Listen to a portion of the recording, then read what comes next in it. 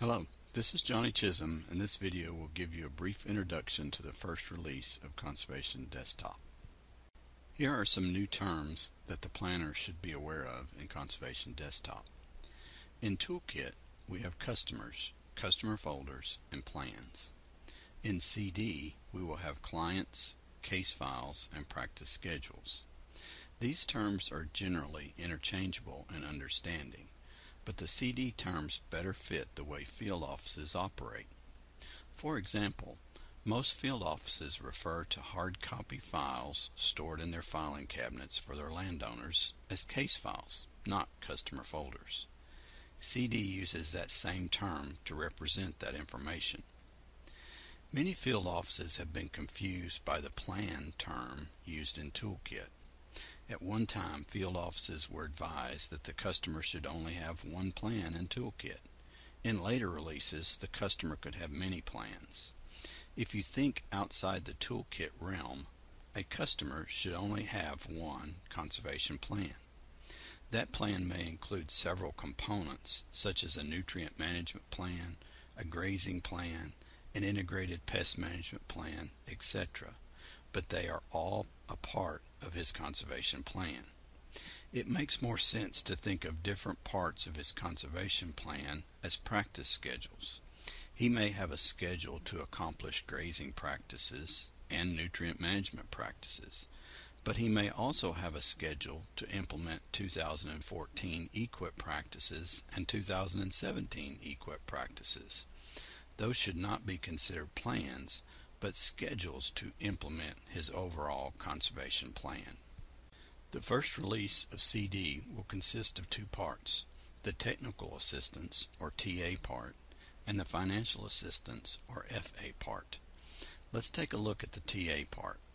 The TA part will have functions similar to Toolkit. Just like in Toolkit, upon starting CD, the user must first set their preferences. They would do that by clicking the circle with their initials in the upper right portion of the CD window.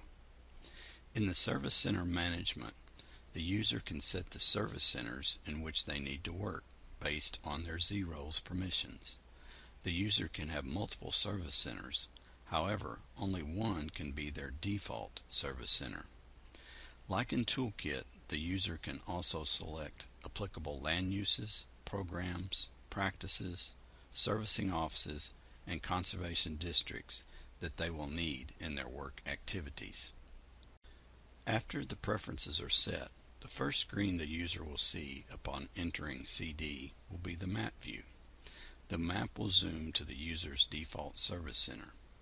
In this case, there is no client selected, so CD zooms to the default service center, and there is no table of contents on the left side. The table of contents will appear after a client is selected. Notice the zoom tools in the upper left.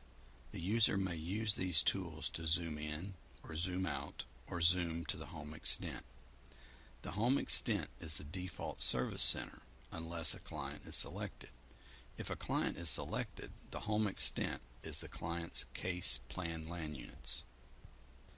To select the client, the user must use the search tool by clicking the magnifying glass in the upper right portion of the CD window.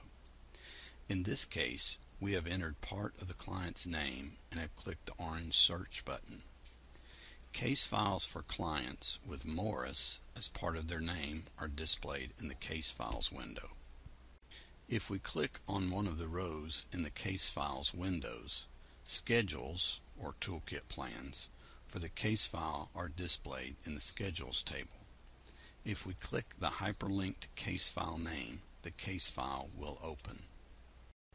The case file opens, the map zooms to the case file case POUs, and the client, case file name, and schedule name is added to the table of contents on the left side of the CD window. Notice that this table of contents is different from what ArcMap and Toolkit displays. In CD, client information is shown in the table of contents. The map properties are accessed from the GIS toolbar on the right side. The Layer Preferences button allows the user to set their preferences for layers that are displayed on the map. Settings for the layer preferences are saved for the user and determine the default information displayed on the map each time a user starts CD or changes customers. There are 3 tabs of types of information. The first is the Features tab. The user can set which layers are available and which layers are visible when CD is opened. The second tab is the Reference layers. Again, the user can set which layers are available and which layers are visible when CD is opened. The third tab is the Background layers. The user can set which layers are available and which background is the default map background when CD is opened. The Map Content button and menu is similar to the Table of Contents in ArcMap. The menu allows the user to change the current display on the map. Note that only layers set as available in the layer preferences will be listed, and changes to the map contents are only saved for the current session of CD. If CD is closed or a different customer is selected, the displayed layers will revert to the layers selected in the layer preferences. The Base Map Gallery button and menu allows the user to change the current base map displayed on the map. Note that only base maps set as available in the layer preferences will be listed, and changes to the base map are only saved for the current session of CD. If CD is closed or a different customer is selected, the base map will revert to the default base map selected in the layer preferences. Notice the attribute tables for the map are shown at the bottom of the screen.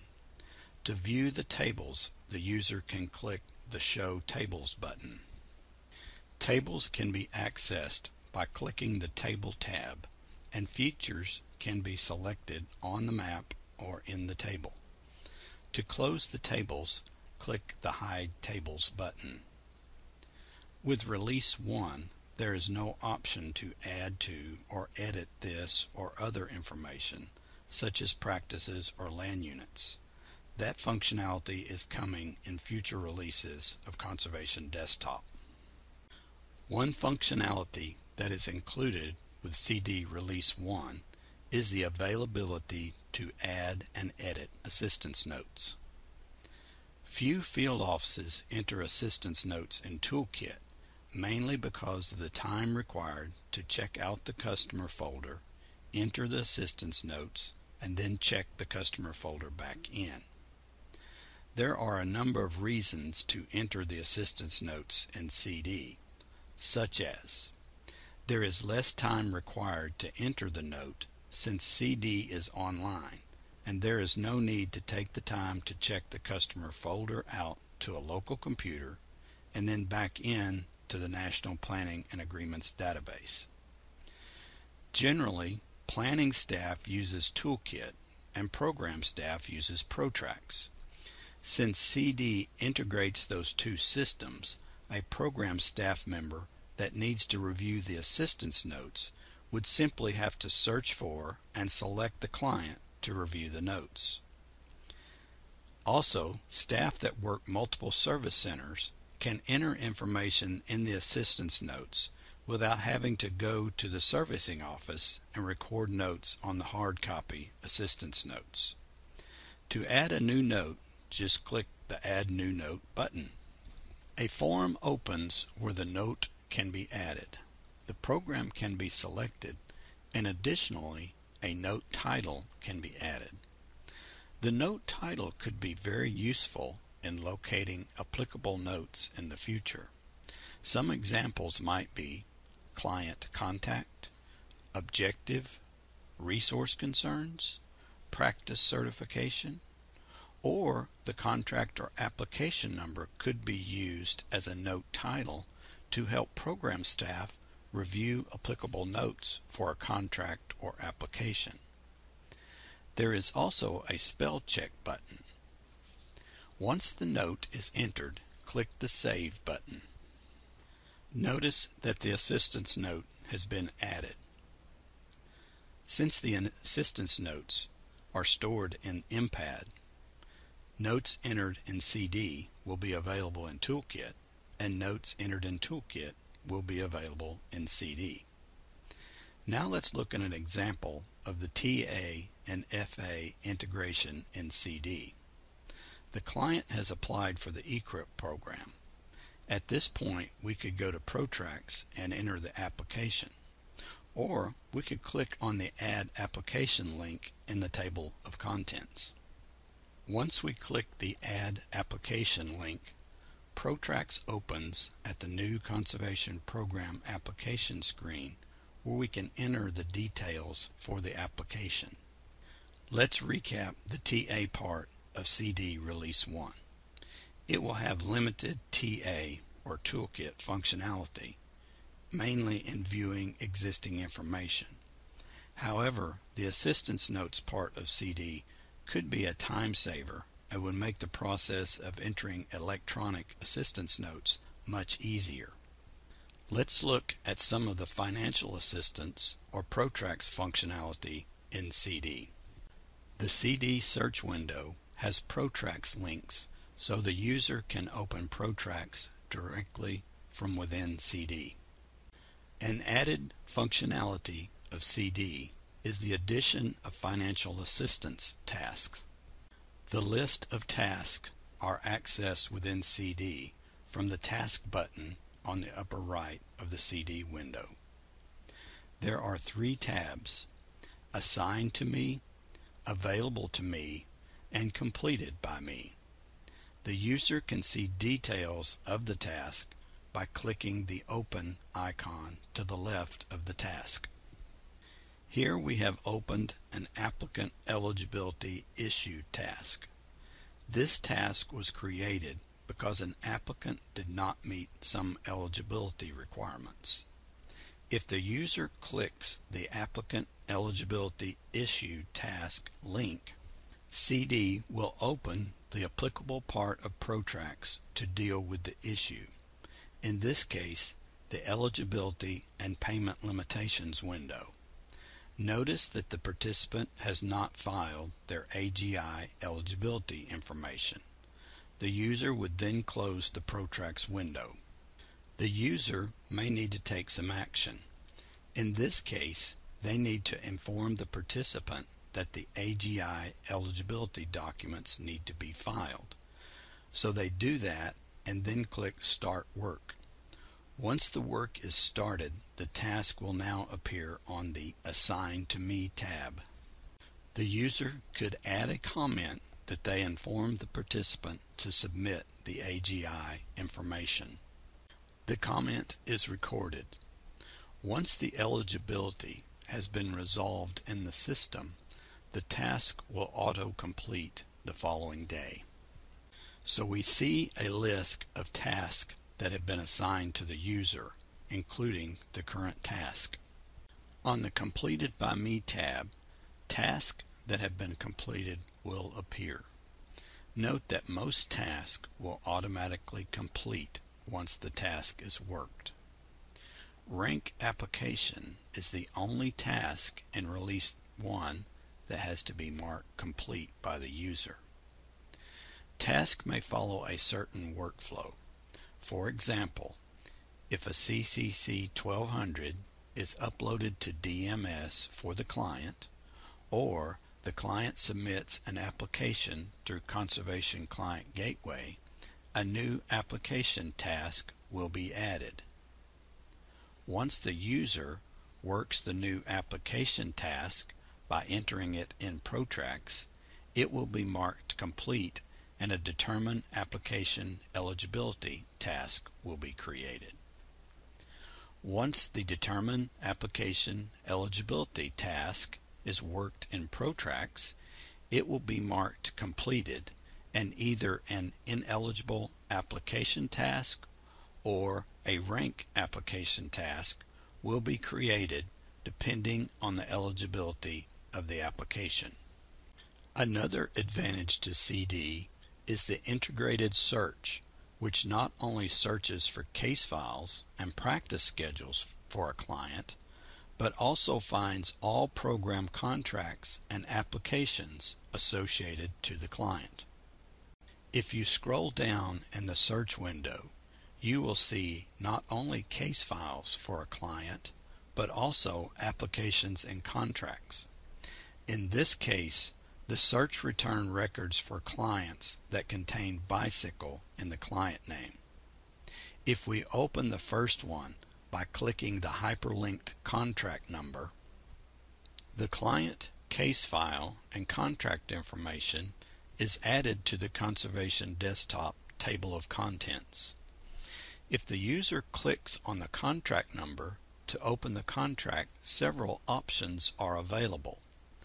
The Client and Agreement Information link opens that information in Conservation Desktop.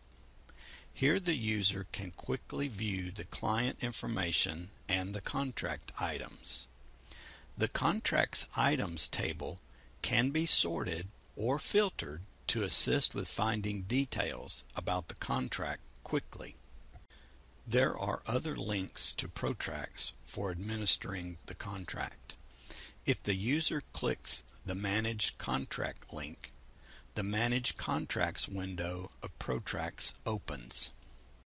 From the search window, if you click the hyperlinked application number for an application, the client, case file, and application information is added to the Conservation Desktop table of contents.